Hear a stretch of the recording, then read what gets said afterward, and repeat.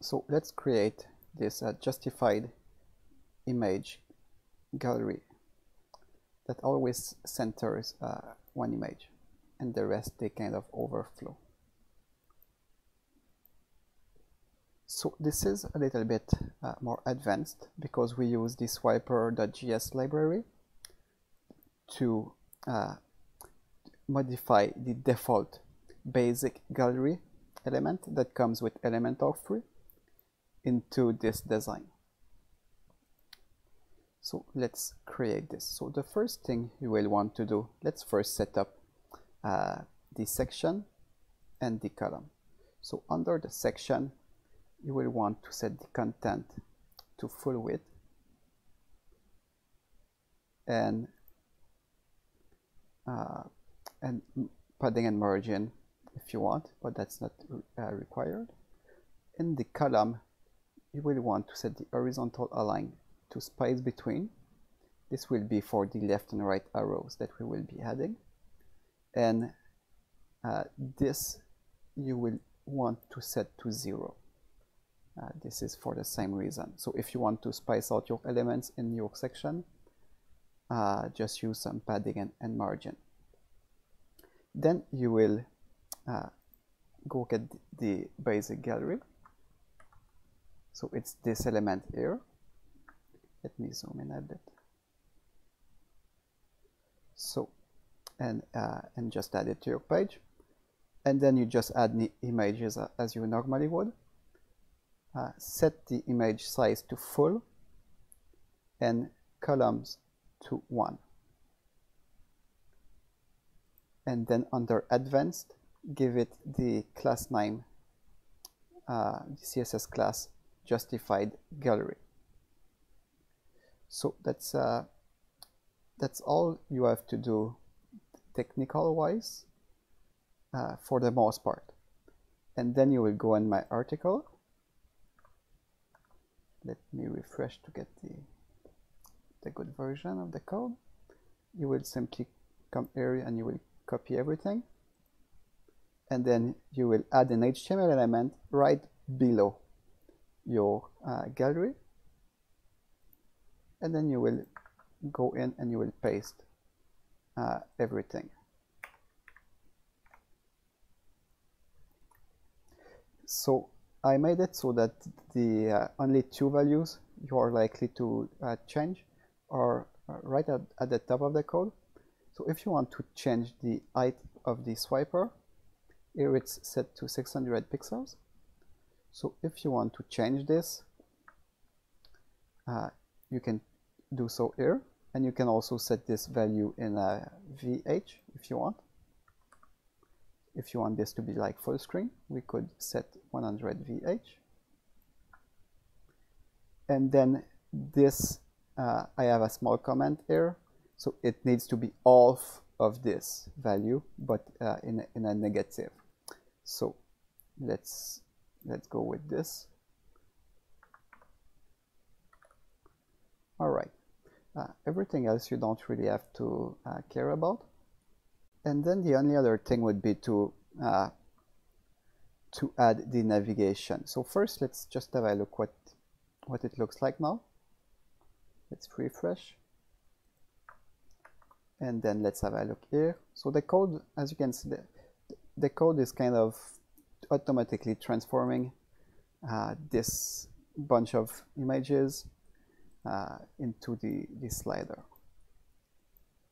So we can see it works just fine. Now the images are large and I'm zoomed in quite a bit, so we don't get the very nice effect that we have when it's on larger screens, or when the height was set to less.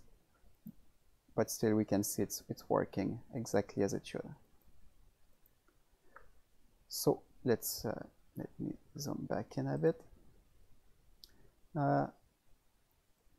Let me set this back to 600 and this to 300. I think it's a bit better for demonstration. And now we will add the navigation. So you will need to use this swipe right and swipe left And that's the cool thing about this design, is that you can choose what you want your icons to be. So you can really use anything, and we will use something simple. So we will just use the icon element,